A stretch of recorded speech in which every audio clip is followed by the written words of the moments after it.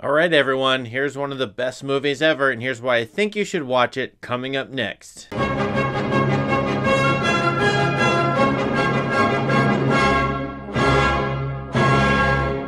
What I just called one of the best movies ever is A Brighter Summer Day by Edward Yang, Taiwanese director. This is a 1991 movie that for about 20 years was lost or not known, at least in the United States and other parts of the world, until its rediscovery. Now it's on Criterion Collection, so you can just go watch it that way. This video is for the people who haven't seen the movie, but those of you who have seen it can profit from this. I'm going to analyze it in the way I usually do with my impromptu speaking here, but really, here's what I want you to do. Just go watch the movie. Don't even listen to anything. Don't read any plot summaries.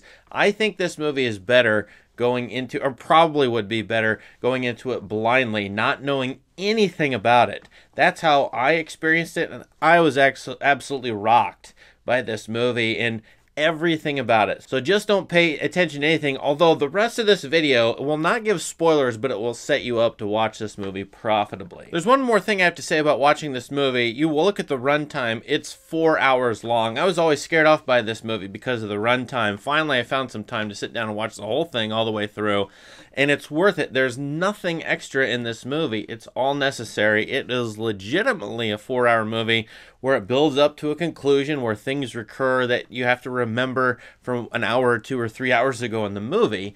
And so what I would do is either watch this all at once, like you would one of those extended editions of Lord of the Rings, one of those Lord of the Rings movies, or, you know, watch it in pieces. Watch it 2 hours here and 2 hours the next day. That I would definitely experience it that way. Breaking it up would be fine. Now, the movie is about youth culture, and particularly boys growing up in Taiwan in 1960. If you know nothing about that, well, you don't need to, because one, you've probably already seen a few Hollywood-like movies or other kinds of movies like The 400 Blows, where you see a boy's tale, a boy growing up, the struggles of boys, even just youth, you can say boys and girls, in a particular culture, in a particular place. Those are familiar, and this movie is riffing on every single one of those that came before it. Second of all, the movie gives you enough cultural and historical context to get by on just knowing that most of the adults depicted in the movie are mainland Chinese who escaped or fled from the Communist Revolution in 1949. They go to Taiwan, they settle there,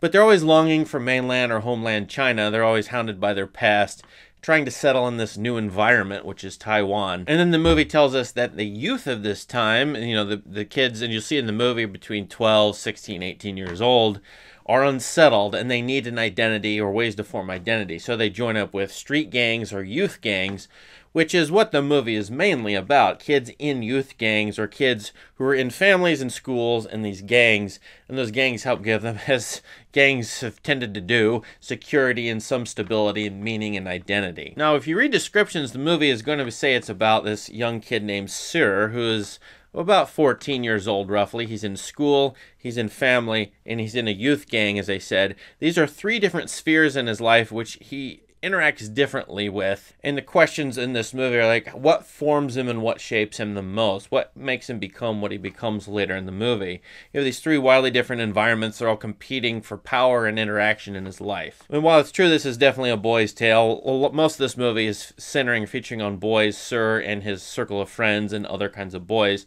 I think this movie is about Ming, the young girl as well, who Sir, wants to fall in love with.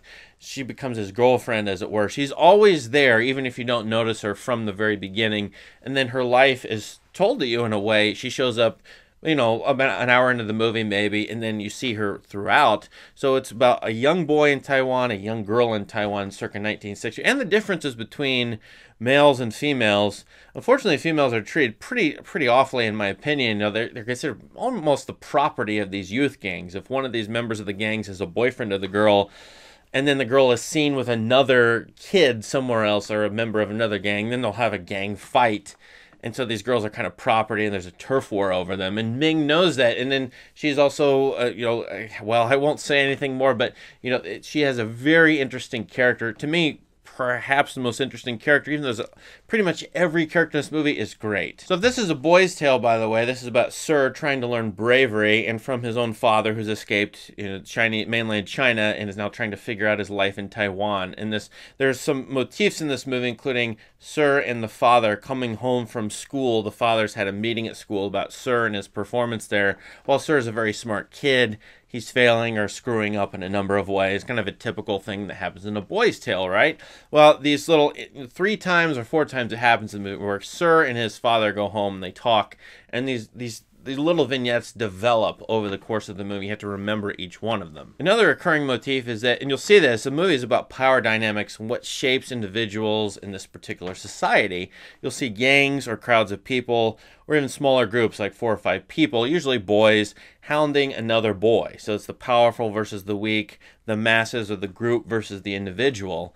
And this is a recurring theme throughout the entire movie. And question about, is Sir going to join a gang or not? And whether he's going to become, in terms of the youth culture, a big jerk and a violent kind of kid. In the beginning of the movie, near the beginning, we see one of the kids who becomes sort of a main character hits another boy with a brick across the face. And Sir is a witness to this. It's sort of a gang initiation for him in a way. The movie's so great and sort of peeling back the layers of power here, because once you think you're at the pinnacle of power and you see this one kid or street gang member who is the most powerful, then the movie will move backwards and then show you another level of power where a more authoritative individual comes in, whether that's another gang member, an adult, and becomes the powerful one. And then these layers of power, they're so rich and thick in this movie. Of course, it takes 4 hours that you get to the adult world. And by the end of the movie, you're having secret police, the Taiwanese national government, and then what I would call the dominant beast behind it all in a way,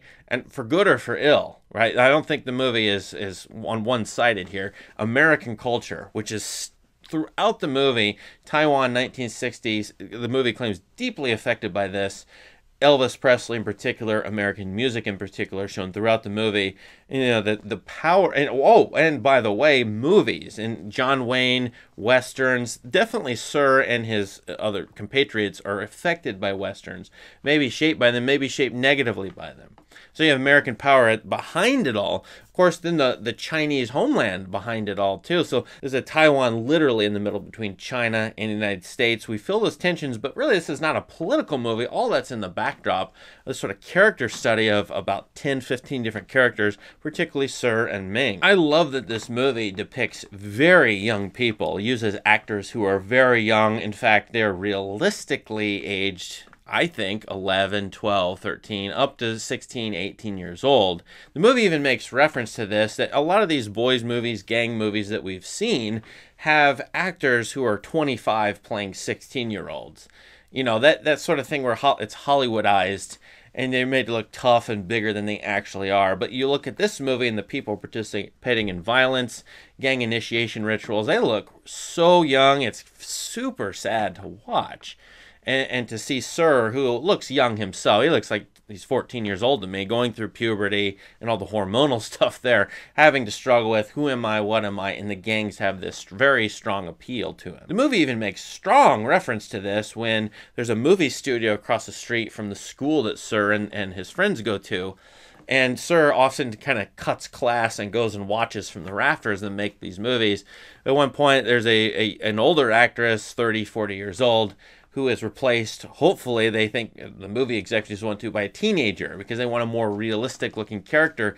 The character is supposed to be 16 or a teenager, and yet this 30, 40-year-old actress is playing, and then they get rid of her and try to get actually Ming herself to become an actress in this movie. Well, she looks like she's 15 years old, So this movie is striving for a sense of realism and historical context, I think very, very seriously. However, this is an artistic expression du jour. This is like, Edward Yang is one of the greatest directors ever just on the basis of this movie. His technique, his formalism, his choice of editing, his juxtaposition of scenes, his shot making is fantastic. I can't tell you enough how fantastic it is. It's so fantastic. It reminds me of Orson Welles in this sense, that every single frame of this movie could be watched and analyzed to death. I know most of you wouldn't want that, but there could be 10,000 words written about each single shot in this movie. That reminds me of what Citizen Kane is like. It's that rich. And so for that reason, plus I love the story, and plus this movie brings in and questions history and politics and power and all of those things, I think this is one of the best movies ever made, for sure. It can be watched 25 times and profitably. You'll never exhaust what this movie you could say about this movie or what you could see in this movie.